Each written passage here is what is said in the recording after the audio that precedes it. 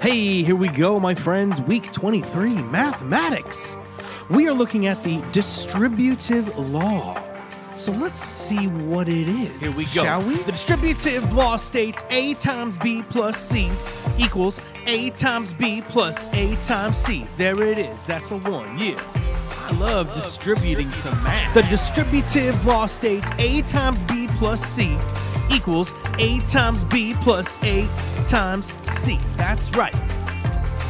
Another time, here we go. The distributive law states A times B plus C equals A times B plus A times C. Yeah.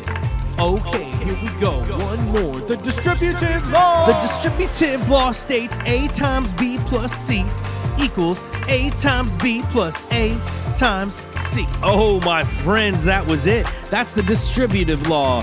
That's math, week 23. And that's all there is from me. And I'm out. Bye-bye.